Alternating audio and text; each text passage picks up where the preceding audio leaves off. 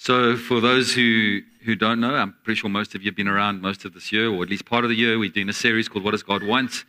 And we've been through a whole bunch of stuff, but we're in this process of looking at discipleship. And so I'm going to just cover some quick ground as to what ground I've covered on this particular topic. And as we said, remember that God created humanity out of a deep love for us.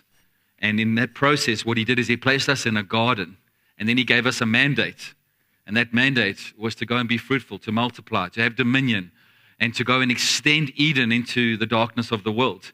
And Eden was a place where heaven and earth coexisted.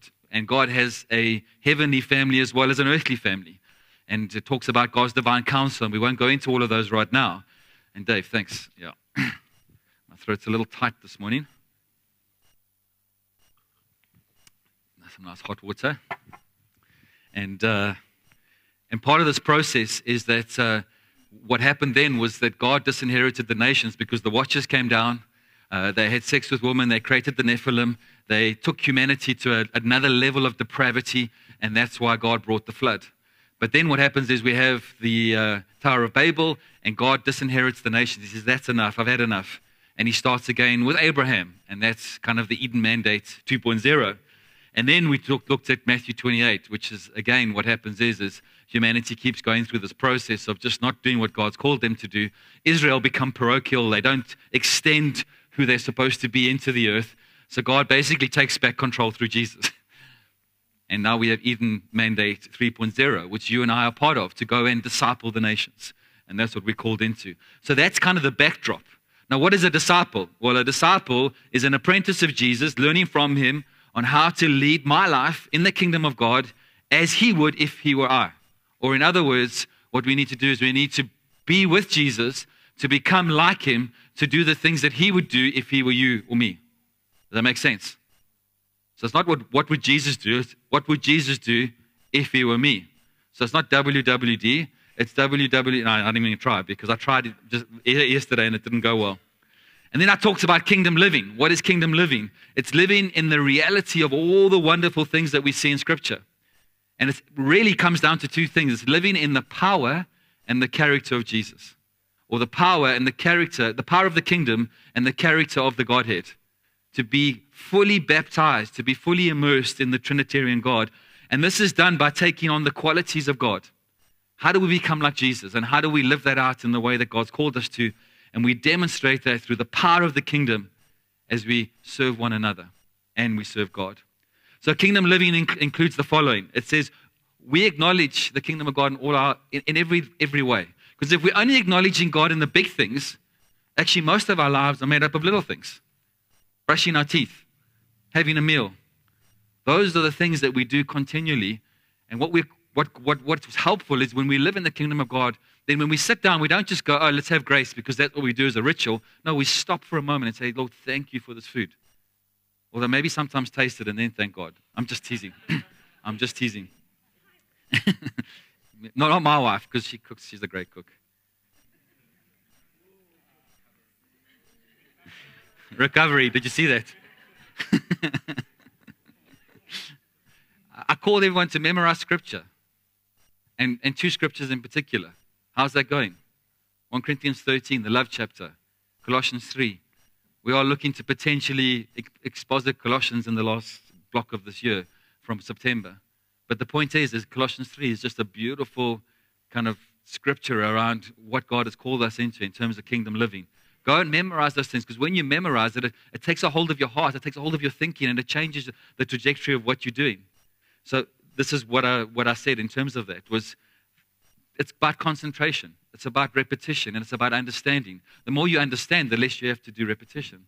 And when we start to understand what the Scripture's saying, and it starts to kind of bleed into us, as it were, or drip into us and feed us, and it becomes part of us, then what we do is we start to live that out, and it stabilizes us, and it enables us to live out the kingdom of God in our locality or wherever we might find ourselves.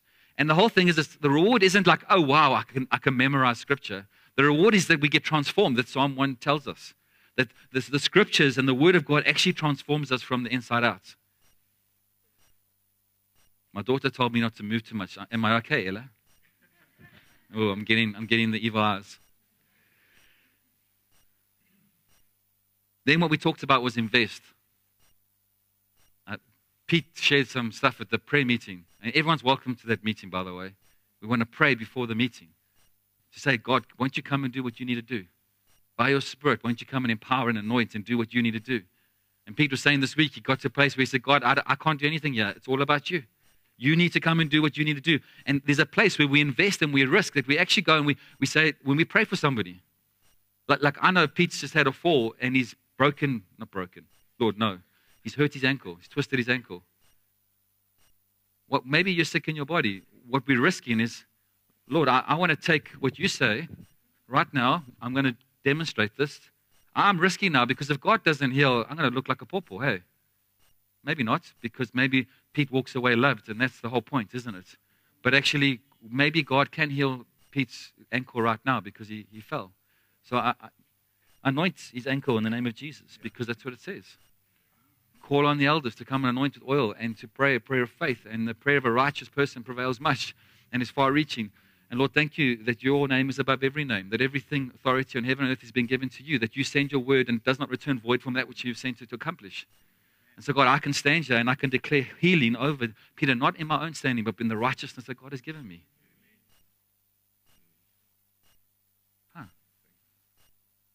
Now I've stepped out and I've risked and I've invested. And if God doesn't come through, but we need to start doing that, actually following what Jesus is saying. Because some of the stuff we don't like, do we? Jesus calls us to be generous givers.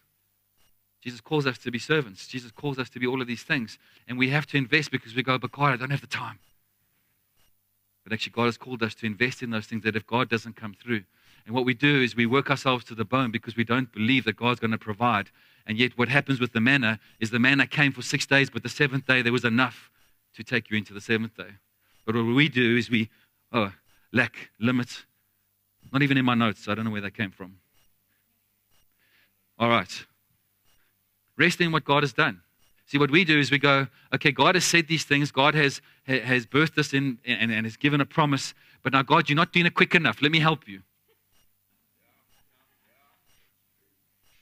So what we do is, if you plant something and you dig it up a month later, what do you do to it? Yeah, you kill it. Let God do what he needs to do because he needs that time. Seed time, harvest. It's a principle.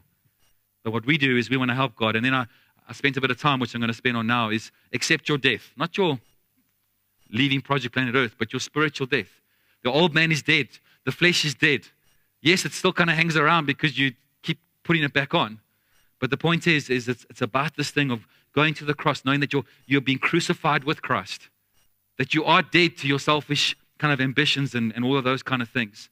And in terms of this thing is death to self, Dallas Wood, I love this. Fleeing a life that is inferior of your old nature in favor of one of the kingdom of God. That alone will nourish and enable you to be the person that God wants you to be, and in reality, the person that you actually want to be too. And that's the beauty of dying to self, because we always see it as generally a negative thing, don't we? Dying, death, it's not a positive thing. But actually, it's not about numbing ourselves and shutting ourselves down and becoming nothing or nobody. It's actually a great alternative. And actually the alternative that God created us to live in and to be. And so it's important for us to understand that when we die to self, what we do is we step into the drama of God and into the flow of God and what he's created us for. And this is all stuff that I've preached on 3 weeks ago, but I'm needing just to set the foundation for it. And in that process, sin becomes unattractive because it's like bees. Bees go where there's pollen. If there's no pollen, the bees don't go there. And so when we understand this whole thing, that righteousness is not about, I'm not doing the bad things anymore. No, it's about our trajectory and about what we're doing is redirecting our lives towards living out the kingdom of God. I love what Dallas Willard said, and I know he passed away in 2013. But he said he believes that one day he'll die, and then it'll be a couple of weeks before he realizes he's actually died. Because he's living in the kingdom of God continually. And that's what we are called to do. And then we shift our reality to the kingdom of God. And read this with me. See, this whole thing is about that there's an unseen realm out there. We can only walk in the unseen realm of the kingdom of God if we are born again of the Spirit and born into, in a sense, the unseenness of what we are called into. The spiritual world is way more reality than our physical world that we've been created for time. God lives outside of that. But the thing is, God is bringing out of human history a redeemed people that will forever stand as testimony of his greatness. Go read Romans 8, the most beautiful thing, that the whole universe is going to be brought into our salvation. And we will rule with God going forward. Just think about that for a moment. And we'll have the new bodies. We won't have twisted ankles anymore. Anyway, I must get distracted. The kingdom of God is what we were made for and where we belong. And it's not just a great alternative. It's actually the greatest deal we could ever ask for. Yet we fight against it so much. It's like going to gym, isn't it? It's like exercising. It's good for you. Most people think a lot about exercise, but never actually go do it. But we know that when we are with Jesus, it benefits us. When we go exercise, it benefits us. All right. So for this morning, the reason why we're doing this series is because we want to show you that Jesus is way more amazing than you even thought possible. And that's why we went through that meta-narrative, the whole big Bible story of what Jesus has actually done for us. That it's not just about dying for our sins, which is amazing, but it's actually about so much more. And I'm not going to go into those things. Go and listen to the series if you haven't. And what is important there is that then we respond to the bigness and the greatness of what Jesus has done for us. What am I saying? Okay. Story of a little boy who starts charging his mother for everything that he's doing around the house. So when he does the dishes, he charges her $10. When he cleans up his room, he charges her $10. That takes out the rubbish, another $10. Goes to his mom and says, "Mom, you owe me $50. So the mom writes a little letter and she says to him, "You know what, for carrying you for 9 months, charge $0. For staying up with you when you were sick on all those multiple times and caring for you and nursing you, charge $0. For taking you to all your sporting events, time and time again as mom's taxi, charge $0. For working those extra hours and overtime to buy you those tennis shoes that you desperately needed to compete, charge $0. Love, Mom." What do you think that little boy did when he read that note? He went, "Oh my goodness, look at what my mom has done into comparison how I've responded. Actually, these small things are insignificant." And so he left the $50 and went and did the chores because he saw the greatness to which his mom had served him. Think of what Jesus has done for us. Then when he calls us into this place, we understand that there's a bigness of God and a massive cost that God has paid to bring us back into a right relationship with him. Then the small things that he's asking for us fade into insignificance. See, Jesus paid for our sin. He's reconciled us back to the Father. He forgives our sins. All we simply do is respond to the invitation to come into eternal life, which he provides for us. And he's overcome the power of sin and death. So in all of this stuff, our response to some of the small things he asks us to do should really be easy if we have a revelation of what he's done for us. So I want to show you this crazy video. Now, I thought it was a joke, but it turns out it's not a joke. Our world has gone mad. We know that, right? So, Ray, if you can play that video, please. I mentioned in my last video that I went clothes shopping for my children, and a lot of people are shocked to hear that I have children, considering I sued my parents for having me without my permission. But I just want to make a couple of things clear here. So my parents that I sued, they contributed to, conceiving me, and my mother that raised me, she gave birth to me, and that's why I sued them, because I did not consent to being here. Like, I was unaware that I was going to have to grow up and get a job to support myself, and I just didn't consent to that. They didn't try to contact me in any way before I was born to see if I actually wanted to be here, and that's why I sued them. Now, it's different. Like, I know I've said it's, unethical to have children before, but it's different when you adopt, because it's not my fault that they're here. I'm just trying to be a good person and, help them out. You know what I mean? So, yeah, if you are pregnant right now, you need to hire a psychic medium and ask your child if they actually want to be here. But keep in mind, if they don't, you need to terminate. Otherwise, they will sue you, because I'm making that my life mission, to teach children to sue their parents so they don't have to work. But yes, that I do have children, but I adopted them. So I had them in like an ethical way.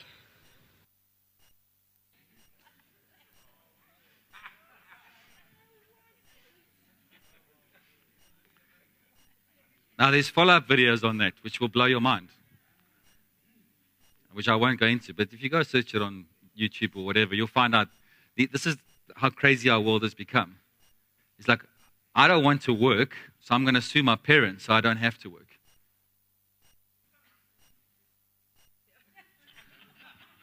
So she actually won the initial case, by the way. And then on appeal, she's lost it, and then she cries about it. But anyway, that's the other thing.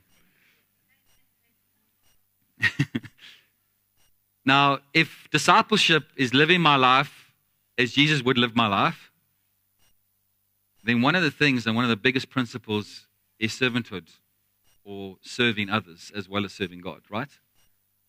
Because Jesus is the epitome of that. As a part of discipleship, if you're not willing to be a servant, if you're not willing to work, if you're not willing to, in a sense, serve others and serve God, well, you actually cannot walk in your discipleship, and you cannot move in the Eden mandate that we've been called to, which is to disciple the nations.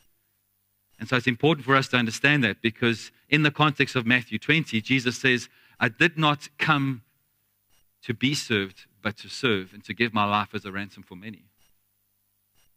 Now, the context there is the sons of Zebedee, James and John. She comes up to Jesus and says, haven't you got a special place for my sons? And Jesus goes through this process and ultimately talks about the fact that it's about serving. And the first will be last and all those good things, because it's actually about serving others and with humility coming underneath and lifting others up and not lifting up yourselves. But I'll get into that in a moment. See, this whole thing is that you might be born a son or a daughter, even spiritually, but you have to work to become a servant. It's a process. It takes time. And in this modern age, we want everything instantaneously, don't we? You name it. We want everything now. Like, why do we have to wait? You know, even if our internet is a little bit slow, we get frustrated. Hey? The signal on our phones, we've got these phones we can walk around anywhere. Do you remember those days? 0, 1, 1, 4, 0. I mean, hey? And then you get it wrong. Your finger would get caught and you'd have to start again. Ah! Remember those things where our telephone numbers, you had to push this thing and this thing flopped up and you could put it down to ABC. Okay, there. I mean, there are so many things that the previous generations have no idea of. Nomara Sevlif, etc., you know. But here's an example, is like, who remembers this? I mean, when Louise and I went overseas at the end of the 90s, that's what we had. We had a Pentax camera and we had these rolls of film, and you had to make sure that light didn't get in and expose it, because it actually had to be developed, and that development process took quite a while, didn't it? Like, you'd have to go in, and I think it's 9 steps in a dark room where you couldn't expose it to light too early, and you had all of this processing to make sure that the negatives weren't exposed, because it would take away the actual film, and then you did this process, and then you had this thing, and then you put it onto a piece of paper and photographic paper, and then you had your photograph. Now you just click, done deal. And probably a better photo than that camera could ever take. Instantaneous, isn't it? Not waiting for the development. And now the problem is that what happens in our lives today is that we want everything right now. Now, can you imagine? I mean, I don't know about you, but when you sit with people who've kind of been around for a while, like I love sitting with Roy Edwards, Annalisa's husband, because he is a wealth. He's like an encyclopedia. You should go speak to him about global warming, and he'll tell you it's the biggest load of rubbish that you've ever come across. But anyway, go speak to him about it, because he's researched this stuff, and he's a bright man. And I love listening to him on various topics, even on religion, because he has these kind of insights into different things. And he can show me photographs of when he was all over the map in terms of being the geologist that he is. Now, can you imagine sitting with older people in 50 years' time, he has a great picture of me and my breakfast.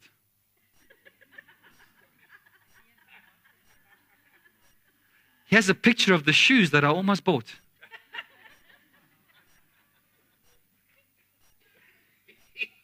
We laugh.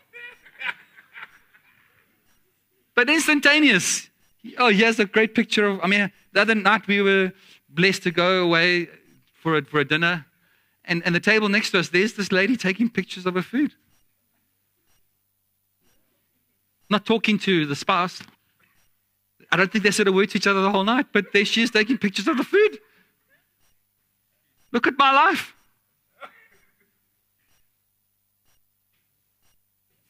It's gonna be bizarre. That's all I know. We do that the same thing spiritually, don't we? It's like, give me the prophetic word that's going to change the trajectory of my life. It's the silver bullet. Take me into a counseling session or a freedom session because they are going to help me. Let me go to that conference because I know if I go to that conference or if I go to that church has got what for me. Instead of actually, I love the fact that there are people that have been around in this church from the days that it started. The Morgan family, for example. Ron Barlow. Right from day one, they were in the lounge in the Morgan's home on our first time that we met. Faithful. Has it been easy for them? No. Have Louise and I disappointed them? Yes. Once? No. Many times.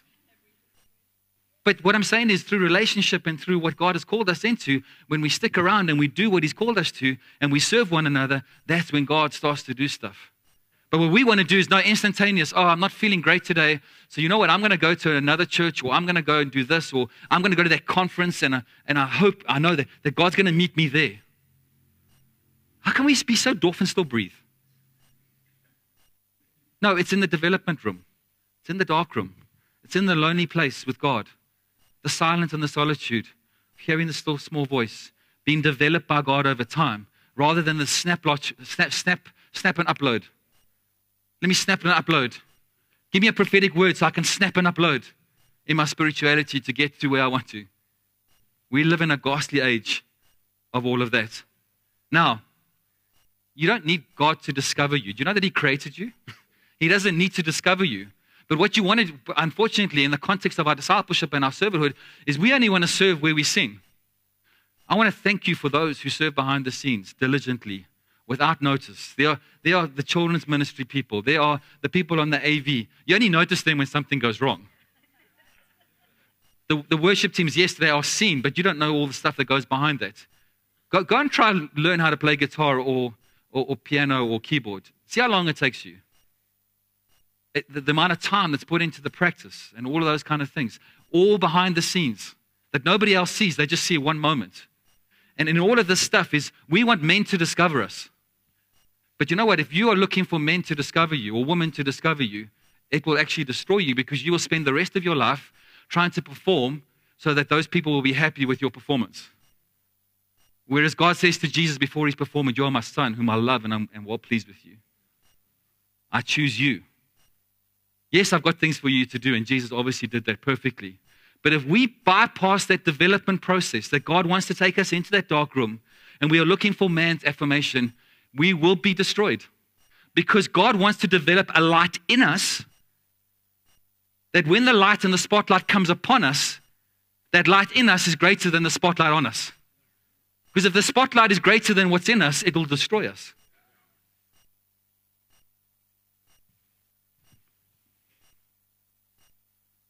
The problem with social media and all these things, it puts a spotlight on us and maybe too soon. And maybe you guys, and part of the serving is, where do you serve within a local community? Where do you serve in your home? Where do you serve in the workplace out there? But if you're wanting to serve where there's the spotlight, before you've developed the inward light, be very careful because something will go wrong. And so part of this process is to make sure that the light in us is greater than. And the one way that we get developed is to serve behind the scenes.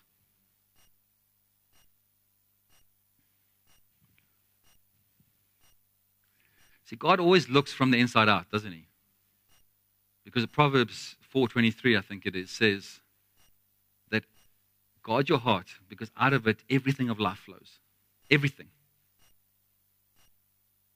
And you know that if you've got a disparity between what's inside and what's outside, and we put up these masks and we engage each other based on masks, the surface community stuff, there's a point that out of the heart, the mouth will speak. When the toothpaste tube gets squeezed, condensed milk does not come out. And so what starts to happen is if we don't deal with that and there's this disparity, then what we do is we start to find satisfaction in other things rather than in God and go through the development process. Because we want the quick snap. We want the quick upload. As opposed to going through the development process that God's called us into, that we are forged into the image of Jesus, and the light within us is greater than the spotlight that will be on us at some point in the future. See, what are you willing to do when no one's watching? Are you willing to serve when there's no real accolades? Where nobody knows what you're doing, but you know God has called you into the space and you're doing it because you're doing it for the Lord. Because if you can't do it, then there's something wrong. And the problem is that if some point you get released into the spotlight, it will crush you. And we've seen that. We could probably name 20 people that if I asked, okay, think of religious leaders who have fallen. I want to look like God, not get likes on social media. And I'd rather be marked by God than marked by men. And I don't know what your story is. But I know God said to me some years ago, Gary, I'm hiding you for a season. And boy, this has been a tough season. It's been way longer than I ever thought. I don't know if it's ended yet. But he's kept me in the space, and I'm in the dark room. And I'm still being forged into the image of Jesus. I've still got lots of stuff that needs to be dealt with. But I believe there will be a point in time that God will release me into what he spoke over me way back when I was a young boy. I haven't walked in much of that at all yet. And it's not for my glory, it's for the glory of God. So John 13, we all know the scripture. I'm not going to read through. It's up there. You want to read, go for it. But the beautiful thing is when you look at this, just notice that when Jesus is having dinner with the disciples, now remember how they used to do it. Now we think of dinner. We sit at a table, knives and forks, golden service, silver service. Come, waiter, come pour me drinks. No, they sat on the floor. But think about that. When you sit down, what comes up? Your stanky feet.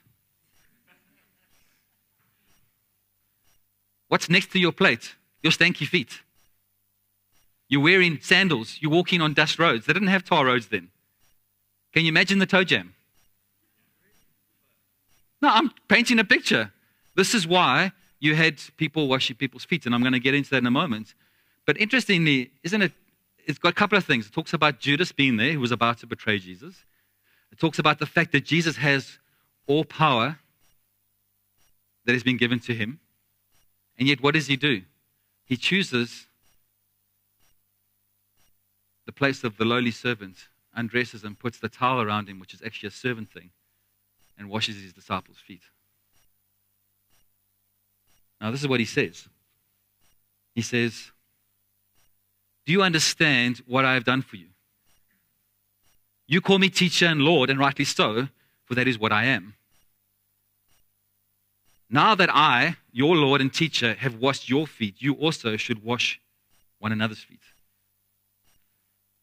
I have set you an example that you should do as I have done for you. And very truly, I will tell you, no servant is greater than his master, nor is a messenger greater than the one who sent him. Now that you know these things, you will be blessed if you do them.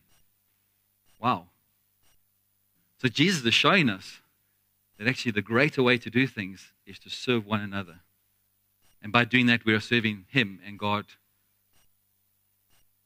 So going back to the foot washing. Think of those feet and what they look like. They're not in shoes like ours. They're nasty. And yet Jesus chooses to do that because generally it was the lowliest of the servants that would do that. Now obviously we arrived there, nobody had washed their feet, and everyone would be looking around thinking, who's going to wash my feet? I mean, I'm sitting here with my feet up at my plate. Who's going to do this for me? And then Jesus gets up and you go, whoops, hold on a second. Inconvenient? Because often serving somebody else is inconvenient. And there's a cost to it. And sometimes you have to take some stuff off to be able to serve somebody. But it was mainly for hygiene purposes, which I've clearly painted a decent picture because JP's... It was also for hospitality and social, which is what was happening here too. Was when you have somebody over for dinner, you make sure you wash their feet so that it's part of the process of what you do when you welcome somebody. And then there were a whole bunch of religious rituals, which I won't go into. But the point is that think about what's happening here. Number one, Jesus is washing Judas's feet despite the fact that he's about to betray him. Interesting, no? So actually serving others isn't dependent on whether or not they're worthy of it or not. God's called us to do it out of a place of obedience and be his example. Not so easy, hey? It's a sign of humility. James 4 talks about humble yourselves in the sight of the Lord and he will lift you up. So part of this process is that when we wash feet, what do we do? We literally get on our knees. We get down. There's a posture of humility. I don't have all the answers, guys. I wish I did. I don't. I know between me and my brother we do, but Scott's in Scotland, so you'll have to give him a call if I don't know the answer. I don't know if Scott's listening online. We used to say that to people a lot. It's a selfless act, isn't it? And Peter speaks about that, Paul speaks about that in Philippians 2. And that Philippians 2, he says they do nothing out of selfish ambition or vain conceit, rather in humility value others above yourselves, not looking to your own interests, but the interests of each other, their own interests, but each of you to the interest of the others. So actually, as believers and as disciples of Jesus, we should be living for the benefit of others. That's really what it's saying. So how do we do that with one another? And in the context of our church family Lifehouse, in the context of your own family, and in the context of the workplace that you find yourself in. And I'm not going to go into the rest of that text. But did you notice, hopefully you did, because I underlined it and I bolded it. And part of that, what I'm trying to say, is that authority is given, if you look at that, authority is linked to servanthood. So authority that God gives me is not for myself, but it's actually for the benefit of you and for others around me. We see what happens when people think it's for themselves. We just look at our government. Look at the governments of this world. When people come into a place of authority, what do? They build for themselves. They feather their own nest rather than look after the people that actually put them in that place to actually lead them into the future that really they should have been doing. So interesting that authority facilitates the governmental flow. Now think about that for a moment. If you put it into a governmental context, and let's take South Africa, imagine if our government, instead of feathering their own nest, actually allowed to happen what happens, that as the taxes came in, they put the money into the areas and built the infrastructures and the stuff that they should have done in the first place. Where would our country be? It's the same thing as the kingdom. Is that when we have authority and we operate in that in the right way, through the faith in God, what happens is we start to build the kingdom around us. Not the church, the kingdom. We're not trying to build church, we're trying to build kingdom. The church is just a vehicle for which we build the kingdom in conjunction with others. I loved what Kerry said. Come out on the 20 whatever of July to the 4 Ways Pastors Connect. We are connecting with churches in this area. We are not the only church. Let's not be, we're all good, me, myself, and I, Lifehouse, woo. No, we are connected with others. Let's go and worship with them. Let's go and connect with them. Let's do this together as the church of Johannesburg. Not all the churches, clearly, but certainly those ones that we connect with, where our hearts are knitted. When we have our catalyst times, those are churches beyond us. So this is our Jerusalem. What about Samaria and the outer parts of the world? Dale and Jordan are going to the outer parts of the world. Why are we doing that? I've heard, why are we spending money sending people to Ukraine when we do stuff here, man? No, because it's to Jerusalem, to Samaria, and to the outer parts of this world. It's all at once. Not, just this one and then just this one. No, it's all of this. Go and disciple the nations. That includes your next door neighbor, but it also includes the Ukraine. Am I getting a bit heavy this morning? Now, the thing about authority, it's often referred to as anointing, isn't it? And in the Old Testament, what they would do is they would go and they would anoint with oil. You look at King Saul. I mean, literally, it wasn't just like what we do, like with Peter now. They literally pour oil over him. That's why Psalm 133, when there's anointing over the priest of Aaron, and it talks about going down his beard, and when there's unity amongst the brothers, God commands his blessing in his life. So you are called to keep the unity of the Spirit in this community and beyond. And that's why gossip and slander are so bad, because it undermines the very thing that God wants to do, and it breaks down what God's trying to do. And then his life and his blessing are no longer there. The thing about anointing is it's sovereign. God goes, okay, I'm going to anoint a new king because Saul's messed up. And I'll get to that in a moment. And he goes to the house of Jesse. And Jesse lines up his sons. And Samuel goes, anyone here, God? No. Jesse, do you have another son? Oh, yeah, David. Yeah, he's in the field. His father didn't even think he was allowed to be considered in the lineup. But God sovereignly anoints him. God sovereignly anointed Jesus. And then you can see the text up behind me. He anointed Jesus to do all of what he did, to do all the good that he did, to do all the healings he did. See, authority and servanthood are linked in such a way that if you're not willing to be a servant, then the anointing that God puts on your life will be this big. The more you serve, the more anointed you become. I've had men, part of this community, come and say, I just want to preach. I don't want to engage people. I'll pastor them from the pulpit. Eyeball. No, we're not going to do it like that. No, because it's about relationship. Because authority comes through relationship. Anointing comes through relationship. Touching people's lives online, on social media, just because they're a friend on my Facebook page is not going to cut it in God's economy. How do we lay hands on somebody through Facebook?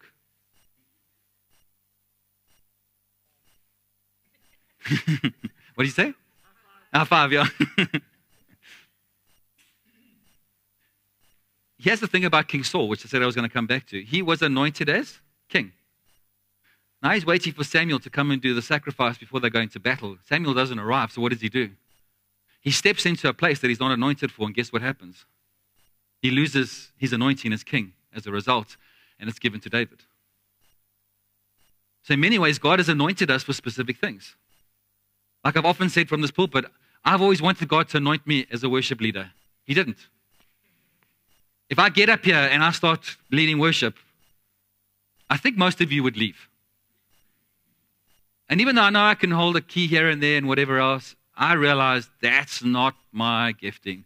God hasn't given me an anointing to do that.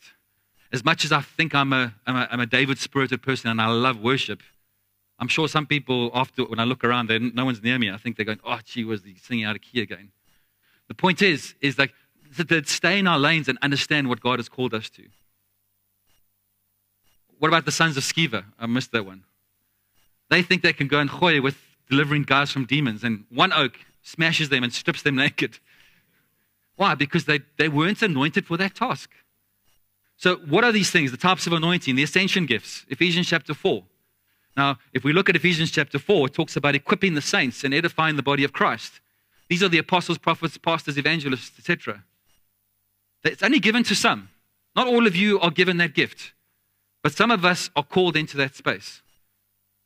I know what God's called me into that space, and I will let him demonstrate that through the rest of my life if he keeps me on Project Planet Earth.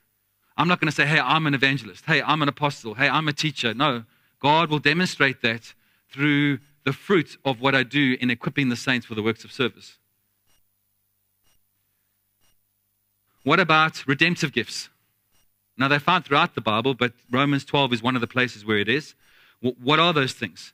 Well, look at those things. We're talking about everything from prophecy to faith to exhortation to leading to cheerfulness. You know that cheerfulness is a gift. It's a redemptive gift. I remember walking into my boss's office, Trevor, who's no longer with us, and I'm hoping you're in heaven, Trevor. But I never heard him confess Jesus Christ as Lord and Savior. But I don't know, maybe he did. I'm hoping he did, because I do want to meet up with him again. But I remember walking into his office when I was at work, and I was under huge pressure. And he said, Gary, you sound like Eeyore. As believers, we shouldn't be Eeyore. We should be Tiggers. If I told you the week I had, and I won't, but if I told you the week I had, I almost had a heart attack a few times. computer crashed and a whole bunch of things. And I was like, what just happened? Lost information. How am I going to get this back? Got it back. I won't explain all of that. But I'm going, I had a bad week. My name is Eo. See, I do it so well. And I can quickly relegate myself into that. But we need to be a TI double garage, Otherwise, we're in trouble. The point is we are called, and those redemptive gifts are actually for beyond us. They're actually for that when you go to work, when you go in that. Nobody wants to be around a sulky Sue or somebody who's been sucking lemons their whole life or has the face they deserve.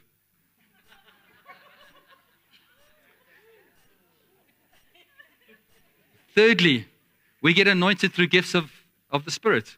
Holy Spirit comes and gives us gifts. 1 Corinthians 12. I wish I could spend more time on this because this is so cool stuff. But you know that what I honestly believe is God will only dispense that if you have a posture of a servant. Why would God give you a gift? Because it's like giving a baby a power tool if your posture is not to serve people, but it's for yourself. And you might have that for a season because the spotlight will be on you, but it'll crush you. Again, we could mention a whole bunch of people that we've seen, throughout the world and even probably people because the light in them was not greater than the spotlight on them. But words of wisdom, the prophetic, the interpretation of tongues, all of those good things.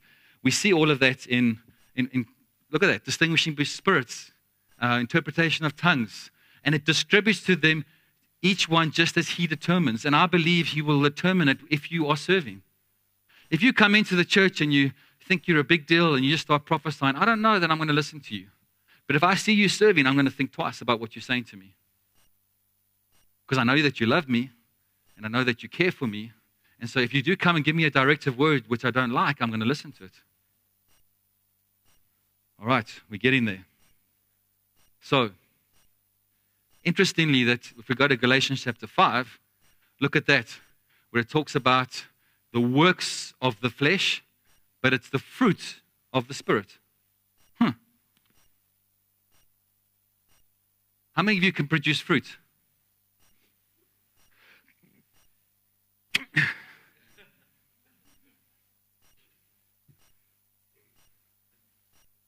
We can maybe produce lemon juice, make lemonade. But the point is, none of us can produce fruit. Fruit is produced because we are rooted in Christ. The fruit of the Spirit comes because we are rooted in Jesus and in Holy Spirit. And Holy Spirit is living within us and expressing himself out of us. What is one of the fruits of the Spirit? Self-control. How many of you are trying to self-control yourself? How's it going? What about you? There's stuff in my life. I'm going, maybe I shouldn't have that packet of chips. Maybe I shouldn't have that chocolate. No, I want it. If we are not with Jesus, being with him, becoming like him, then we won't have the fruit of self-control. No matter how hard you try, you will not have the power of the kingdom to overcome that. You will continually go back into that because it's not a fruit, because you're not with the Spirit. Whereas works of the flesh is a work. You actually have to work pretty hard to produce the rubbish that your flesh once produced before you were saved, to go back and dig up your old man and put him on your back so that you can actually walk it out. As Pete says. Then you've got the translocal anointing. We've seen guys come into Greg Stevens, Sue Stevens, Ryan Matthews, Wesley Pulvinas, others. When Willem goes, I know that Quinton, when he went, according to when he went with Willem, and Leanne went, I know that God anointed them for the task at hand. They didn't go with like, yeah, I'm the greatest. In fact, I know that some that went there with thinking, what am I going to give? I'm just this. But actually, that's what God wants. Because he will anoint you for the function, the task of going, because there's a translocal gift on your life, and you will go into that locality and you will change. Let me rephrase that. The Holy Spirit will work through you and change others. Simply because you went and you were anointed for the task. But you know what will stop that? Is familiarity. What did Jesus do? Jesus goes to his hometown and it says he could do very few miracles. Why? Because they didn't accept him for who he was. He was anointed to bring about those things. We just saw that text in Acts 10, right? But he goes into his hometown. He can't do any of that. Why? Because they didn't receive him for what he was. So actually part of what we do is, do we recognize people in what they're anointed in? Because if we do, and we submit, because it says submit one to another, Ephesians chapter 5, verse 21, I think it is. Yes? If we don't do that, it doesn't, we all go to the next verse. Wives, submit to your husbands. No, man. Submit one to another out of reverence to Christ. So if we submit to what we see in somebody else, that is the culture of honor. That is going, here is somebody who has been anointed for this particular task. If you don't see me particularly as the leader of this church, please leave. And I don't say that, I promise you I don't say that lightly. Why? Because if you don't see the anointing of God over my life, you will not receive from me what I have for you. If I didn't see the anointing over Anthony's life, with the prophetic, and let me say, prophet that I think God's bringing him into, I'm not going to receive from him when he comes and interprets a dream for me. Are we seeing each other in that? Are we submitting one to another? If I go on a trip, and I'm hoping I'm going to go in September down to KZN, when I go on that trip, I will submit to Willem. Why? Because he is the one leading this. The fact that I lead this church doesn't mean I lead that. I see the evangelistic gifting on him, and I go with everything I can to learn from him. And to appropriate, because why? I submit into who he is. And I acknowledge the gift and the anointing over his life.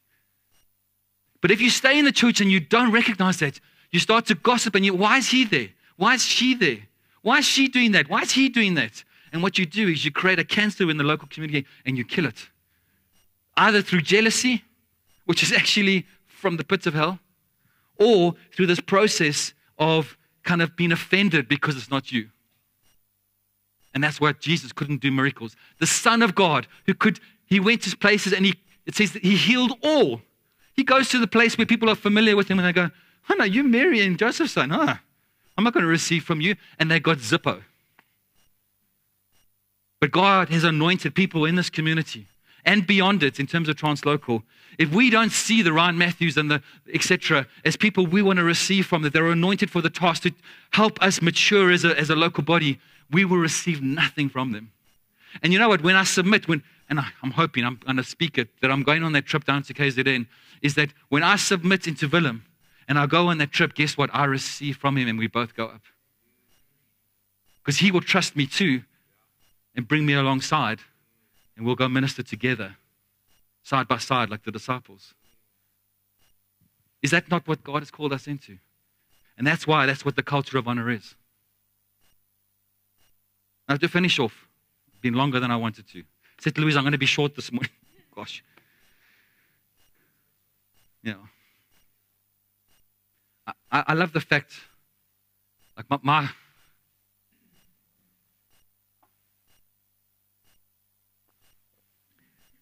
prayer is to be like David. That God will say, Gary Bradshaw achieved the purposes I had from him in his generation. That's my hope. That's my heart's call. David was a man after God's own heart. I've had it prophesied over me many times that I am a kind of Davidic expression. I love worship. I don't understand why people don't love worship. Even when people are howling, it doesn't matter. There's something about stepping into when everybody is just all eyes on Jesus. For me, when I'm not here on a Sunday because I'm away, I want to be here. And I mean that. It's not, I don't try and not be here. I try and be here if I can. I even use when we ask Louise, whenever we go away, I will go away on Monday. I won't go away on Sunday. I'll go away on Monday and come back Saturday. And if it's 2 weeks, then I'll come back the following Saturday. So I only miss one Sunday. I'm not saying that anyone has to do that, but for me, this is my home. This is where I want to be. This is where I want to be with my brothers and sisters to worship God. So King David has this testimony of being a man after God's own heart. Now, I know I've got a lot of things up there, so forgive me. And I'm going to just focus on one or two. But like I've already said this, his own father didn't consider him, right? He's anointed as king. Took him 15 to 20 years before he walked in the fullness of that. 15 years for when he took over from Saul, and then when he got all the kingdoms of Israel back together was another couple of years. So that's how long it took him. Now we can go, what has God spoken over your life? And maybe you're going, God, what are you doing? It hasn't happened, and I want to help him, and burmaka plan and all those kind of things. Do you not think that God will be able to find you wherever you are to bring you into the spotlight when that due time happens? But you need to be ready, just like the parable of the talents, right? What with the one with the one talent? Oh no, I was scared and I was fearful of you, so I buried it. What did he say? You wicked, lazy servant. Now, even if you feel you're a one-talented person, go and invest it in a local community. That's what it's talking about there. Go and invest yourself in a local community and get behind somebody who's maybe more anointed than you, and maybe God will actually increase your talents more than you think. Look at all of these things. He was anointed to be king, but he spends his time in the palace playing a harp for the king, who is now no longer anointed, and he's having to bring his anointing to bring up the depression, or to deal with the depression in Saul. But he learns to be a king because he was a shepherd. God brings him into the palace. He's anointed, but he has to take lunch to his brothers. Wow. A little bit of a lowly task for an anointed king. He learns faithfulness through that process. What else does he learn? He's a fugitive. God, what's happened? You said I would be king, but actually the king's chasing me to kill me. He learns to push through. He learns not to quit. He learns to trust in God. You know that after Ziklag, which I've spoken of down here, he encourages himself in the Lord. They go and track down the Amalekites who've stolen all their stuff and their wives. And what does he do? A week later, he's king. A week later. He's running with his men from, he was supposed to be fighting against Saul, depending on your theology on this, with the Philistines. Now he's all of a sudden king. And so through all of these things, acting as a madman, jealousy of Saul, knowing that he won't be like that, his wisdom about not killing Nabal. Remember Abigail's husband who was a tonsil? All of these things, look at them. There's so many. But he learned to submit. He could have killed Saul. He could have removed Saul. He could have been king quick. But he knew not to touch what God had anointed until God actually released him into it. And so with all of this, my last thought is it all starts with being a servant. If you are being called into what God has called you into, it all starts with being a servant. God's preparing all of us to become that which we already are. What has he called you into? What has he called you into? In your workplace. Are you the person that when somebody says, hey, I need help, are you first to jump in? In your home, kids, teenagers, yeah, I'm speaking to you. Are you cleaning up your rooms? Are you part of the process of serving your parents who've served you for so long? Or is no, I gotta do this. It's the teenage walk when they're not happy.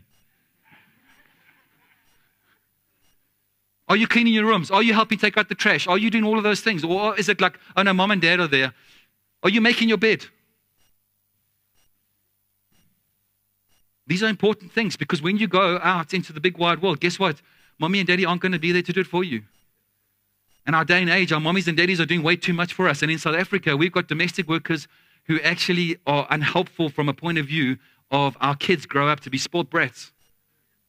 And then they have to wash their own dishes. And then you walk into their home after they've kind of come out of home and you go, what just happened? We've got to teach our kids to be able to take care of themselves. And then lastly, with Lifehouse, I'd asked Willem and I'd asked Louise for a list of ministries, but that's actually irrelevant. My question is, are you serving in this community? Because if you're not, don't expect God to release you into what he's called you into.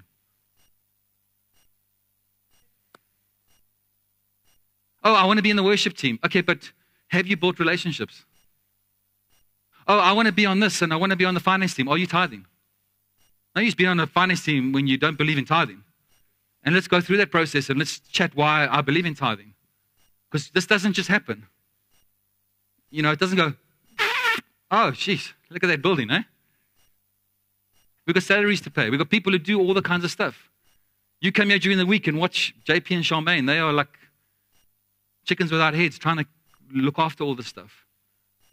The mowing of the grass, the planting of the trees, all of this stuff happens, but it actually costs money to be able to create this for you. So please don't come here and receive religious goods and services. If that's what you want, then, I'm being honest, go find it somewhere else. Because we want to be a house of servants.